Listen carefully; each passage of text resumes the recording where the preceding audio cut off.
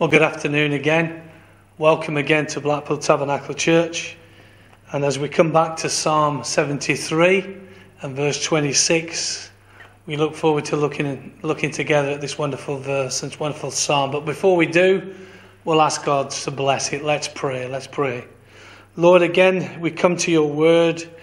Help us to come, Lord, this afternoon with faith, believing.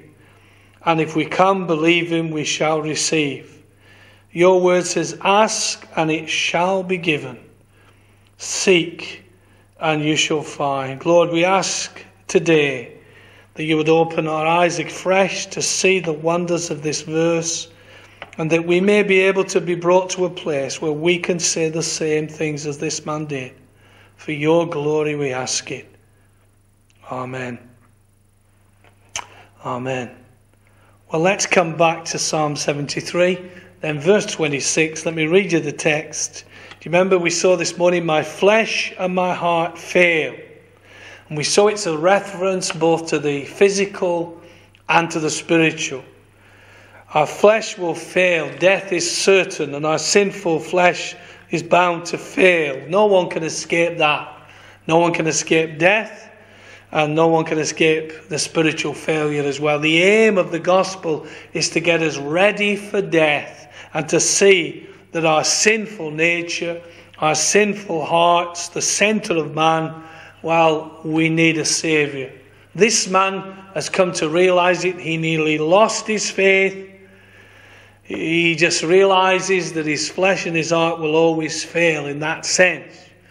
And he comes to a position to see his utter weakness and dependence entirely upon the Lord. That's the key. He faces it. He understands it. It's not a morbid subject. It's a glorious one. And he has come to understand, we saw, that those who die without God, without Christ, die without hope. That's why we need a saviour, of course, and a salvation. My flesh and my heart fail. Then he says, but God, here's the message this afternoon, God is the strength of my heart and my portion forever. What marvellous words. Now notice those two little words. Let's come back to them. He begins with, but God. I think there's a connection there, isn't there? It's a connecting phrase. What words they are. The Bible uses them a lot. But God is used in Ephesians 2. He paints this terrible picture of man's weakness. Well, not weakness. Total inability. Dead in sin. It's all hopeless. It's impossible. And then he says, but God.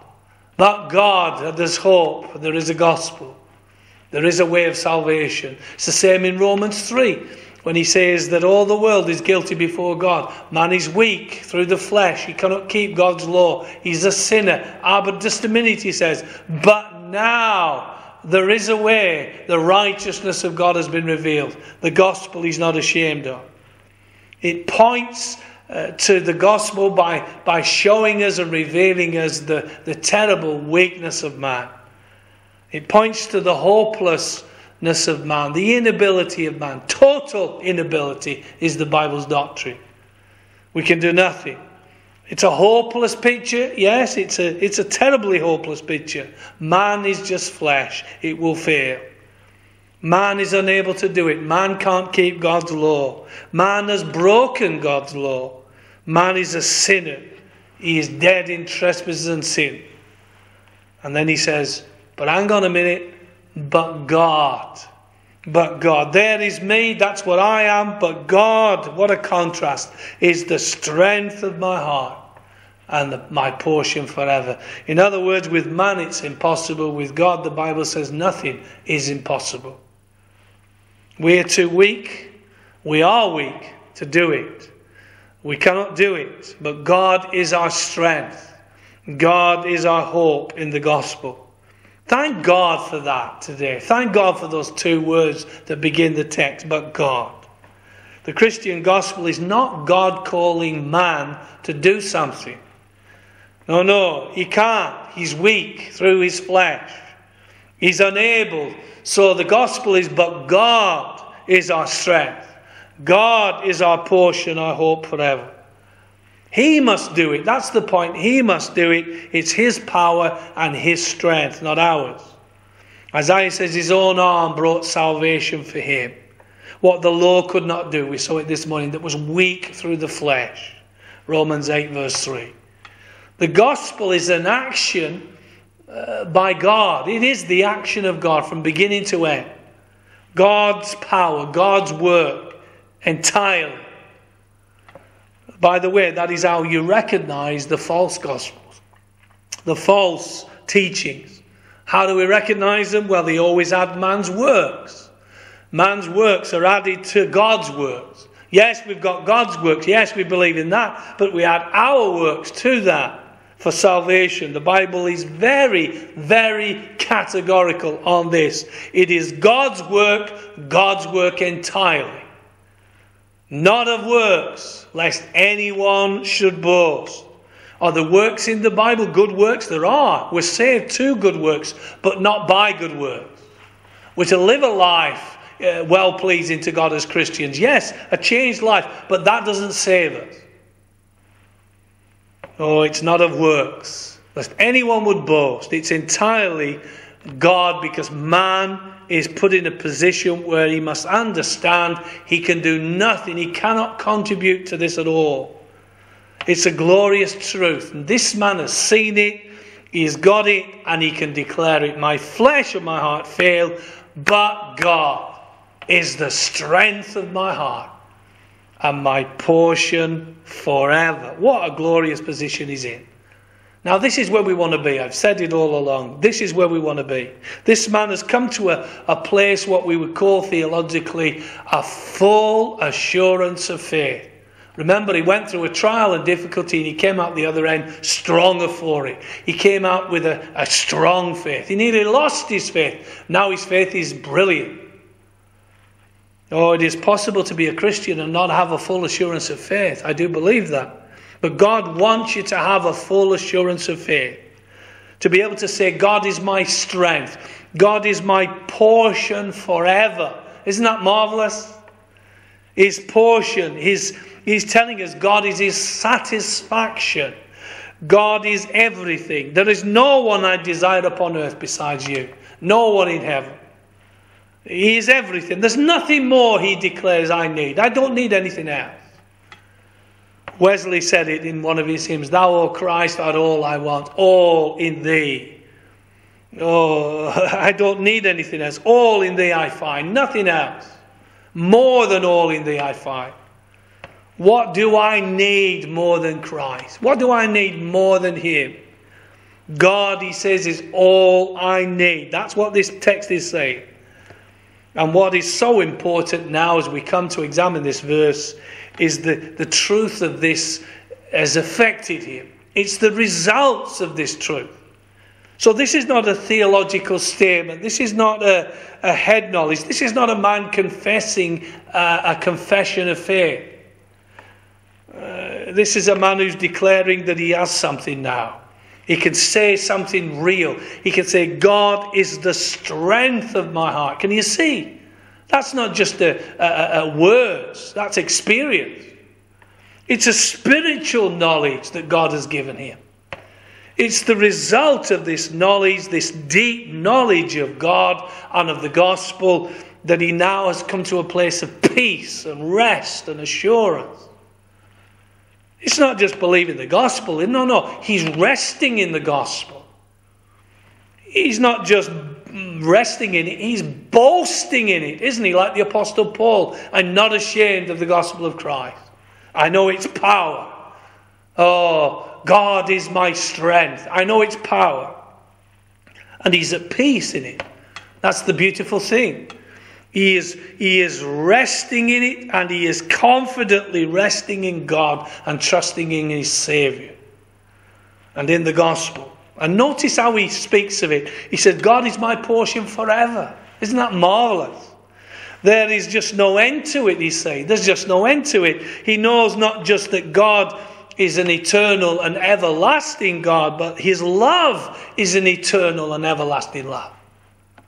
What an assurance this man has. It's a glorious assurance. He says, like Jeremiah, I have loved you with an everlasting love. God has spoken that into his soul. And with loving kindness I have drawn you.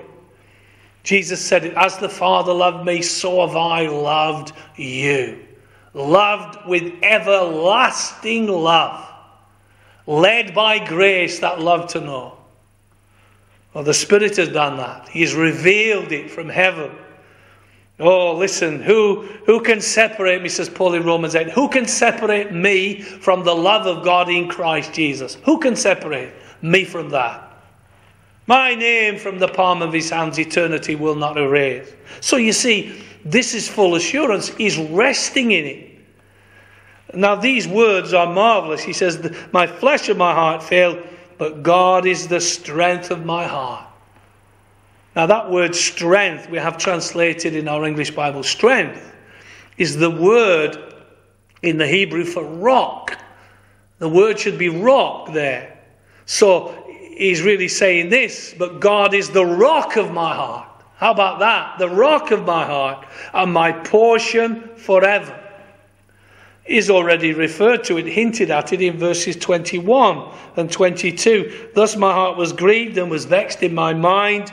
I was foolish and I was ignorant. Remember it? I was like a beast. Nevertheless, I am continually with you, and you hold me by your right hand. You hold me. He was aware that God was holding him all the time, but he'd come to see it.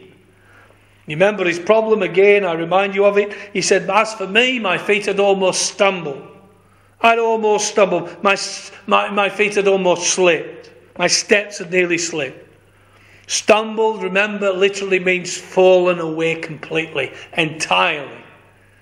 Very nearly fallen away altogether. Very nearly given up on God altogether. No, he hasn't. Why not? Well, he's come to see it because God is holding him. God was keeping him. And we saw it. We've mentioned it already. Now unto him who is able to keep you from stumbling, from falling. Doesn't mean he'll keep you from falling into sin. It means he'll keep you from falling away entirely and turning your back on God. He has realized his glorious position, and it's a marvelous truth, that nothing for the believer now can separate him from the love of God in Jesus Christ. He's telling us he's come to a place where he now knows this, he now rests in this, he's now enjoying this. No matter what happens to him, this is his testimony. Even if all the foundations of the world collapse around him, even if everything is shaking and the whole fabric of the world is collapsing around him, it doesn't matter.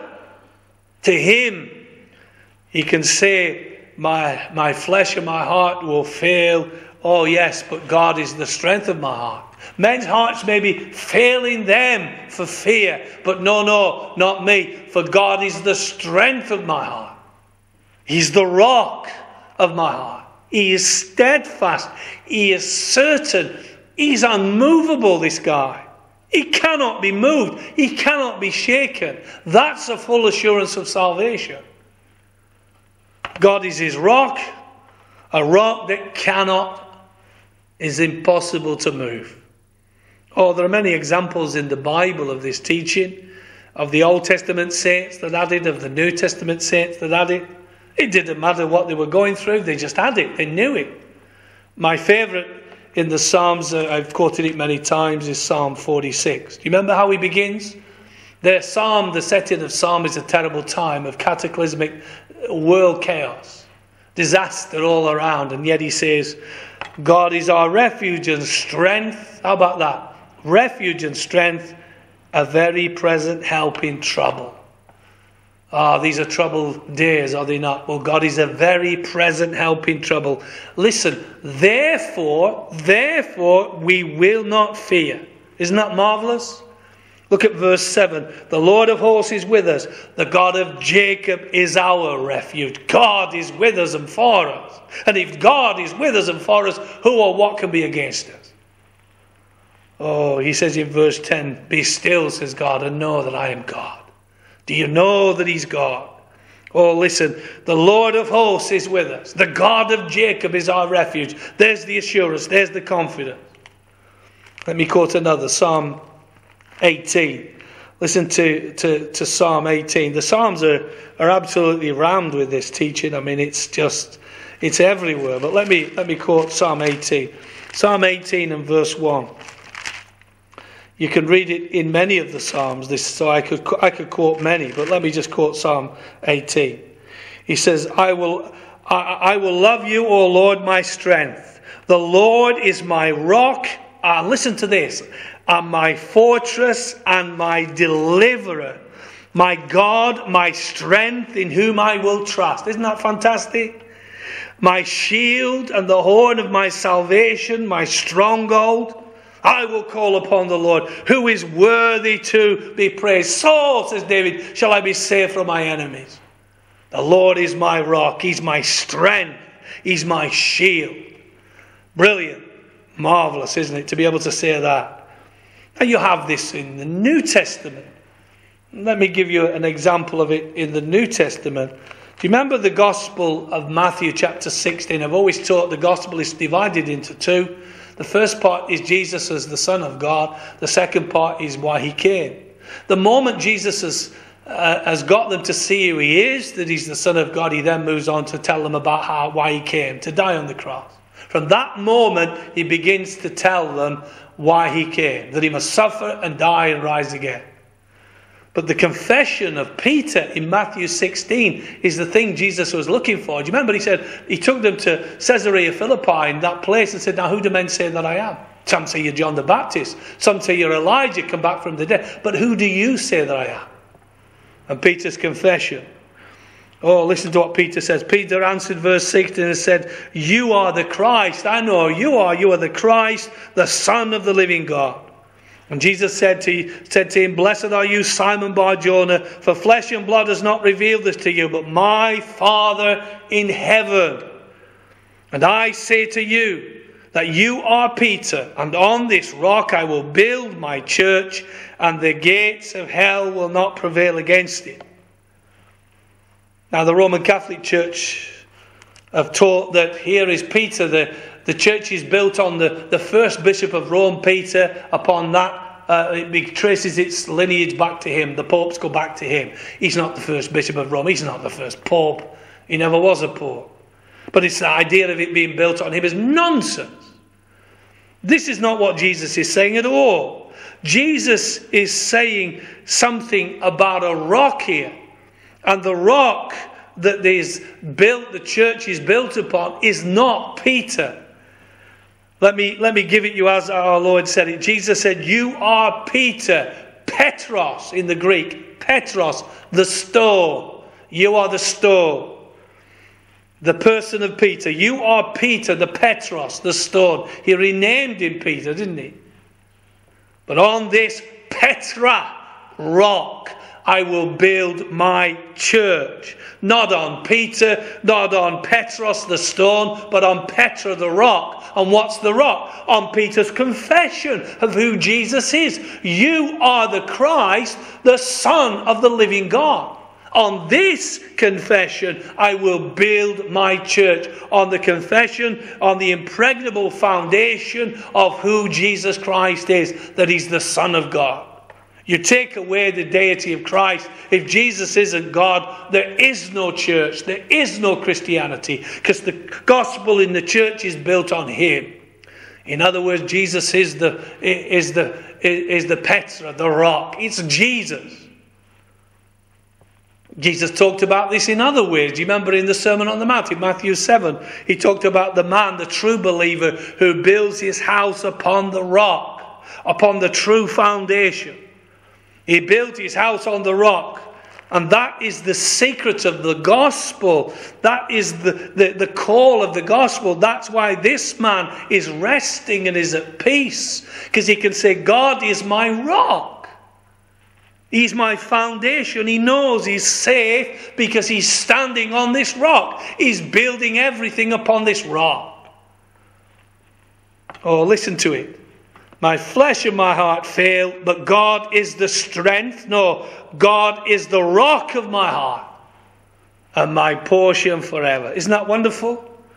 He's arrived at a position, hasn't he? A position of absolute full assurance of salvation. The Lord is his rock. What a picture it is. What a foundation. The Bible says, those who trust in the Lord cannot be shaken. They cannot be moved. Once you're in Christ forever. You'll find it all the way through the Psalms and all the way through the Bible particularly. And as you come to the New Testament, the same. Let me give you a verse in the prophet Isaiah. In Isaiah chapter 9. Sorry, not Isaiah chapter 9. Isaiah chapter 28. Listen to what God says in Isaiah 28. Therefore the Lord says, behold, verse 16, I lay in Zion a stone for a foundation, I lay a foundation, a stone for a foundation. Remember, this is Christ. A tried stone, a precious cornerstone, a sure foundation. And that sure foundation is Christ. Whoever believes in him, the New Testament says, will not act hastily. He will not be put to shame. And you have it in the New Testament, quoted in the New Testament. Paul quotes it, well, it's quoted in the Acts of the Apostles, chapter 4. Peter quotes it, but I'll quote the Apostle Paul in Romans chapter 9.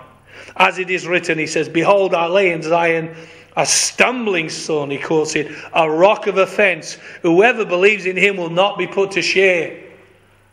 This rock, this foundation, it's something that is secure and certain if you believe in it, but you can fail. It will crush you if you don't believe in it. It becomes a stumbling block to those who don't believe. It's the cornerstone. It's the very thing that holds the foundation and the thing together. Everything is upon that. And that's why it's quoted in the Gospels particularly and in the New Testament preaching. Nor, says Peter, is there salvation in any other. This is a sure foundation. There is no one else. He's the foundation. He's the chief cornerstone. On this rock I'll build my church. Whoever believes in him will never be put to shame. That's the truth of it. It really means they'll never fail. They cannot be disappointed. It will not end. It will not fail. God is my portion forever, he says. Oh, let me close with a hymn. Do you remember these words? You remember, you're familiar with them. We've sung them a lot in the past year. You remember the hymn writer? He says, my hope is built on nothing less. What's your hope built on, friend? Than Jesus' blood and righteousness. Can you see? My hope is built on nothing less than Jesus' blood, his death on the cross, his righteousness, his perfect life. That's what my hope is built on. That's my rock, the gospel of Christ Jesus. The rock that's Christ. It's nothing else. And I love what he says next. I dare not trust the sweetest frame. Are you feeling good? Are you feeling pleased with yourself? Are you happy and you're joyful and at peace? Don't rest in that. I don't even trust that. I wholly lean on the rock Christ Jesus. I wholly lean on Jesus' name. Wholly. Are you entirely resting for your salvation upon Christ? When darkness veils his lovely face, I rest upon his unchanging grace. When God seems distant, not near, I still rest upon his unchanging grace. In every eye and stormy gale, the storms of life that come and batter us, my anchor holds within the veil. How about that? It's holding me. It's keeping me. His oath, his covenant, and his blood support me in the whelming flood. His promises, you see, that God that cannot lie has said this. No wonder he says he's my rock. Oh, when all around my soul gives way, listen to this, he then is all my hope and stay. Is Christ your rock? Is he your hope? Is he your strength? Is he your power? Is he your rock? The rock of your heart? Is he your portion forever? Can you say he's my hope in that way? Oh, when he shall come with trumpet sound, the second coming of Christ, oh, may I then be in him be found, clothed in his righteousness alone, faultless to stand before the throne. He's my portion forever. What about you? You see, this man knows it, doesn't he? He just knows it. He can say it. He can say, on Christ, the solid rock I stand, all other ground is sinking sand. My flesh and my heart fail, but God is the strength, the rock of my heart, and he is my portion forever. Isn't it wonderful? Is that you? Have you come to that place? Are you on the rock of ages? Are you standing on the rock, that solid rock? On Christ, the solid rock I stand. Can you say that? Everywhere else is hopeless, sinking sand. Oh, can you see his secret? It's a secret, isn't it? He's got it. He does not want or need anything else because God is everything to him. He is fully resting in God. He's fully trusting in God. He is his rock. He is his everything. He is his portion forever. Let me read it all to you. Whom have I in heaven but you? And there is none upon earth that I desire besides you. My flesh and my heart fail, but God is the strength of my heart, the rock of my heart, and my portion forever. May God enable us all to be able to say that today. Let's pray together. Lord, we thank you for that promise of full assurance. Oh, that we might say it today, Lord, on Christ, the solid rock, I stand. We dare not trust anything else, but wholly lean on Jesus' name. May it be so, Lord. May it be so for all of us. May we know the peace and the rest and the assurance that comes from such a position as this man had. May it be our confession, our position, our enjoyment. May we, Lord, be able to say the same today for your glory. Amen. Well, I trust God's word will bless you today and in the days that lie ahead. And you're able to say that you're standing on that rock, Christ Jesus. If you are, then nothing can move you. If you're not, then my message to you is get on that rock. The gospel is to call you to come to him and to believe upon him. He is the sure foundation. Put your faith in Christ today and you'll be standing on that rock, Christ Jesus. And nothing can shake you once you're on that. God bless you and may he bless his word to you, both today and in the coming days. Amen. I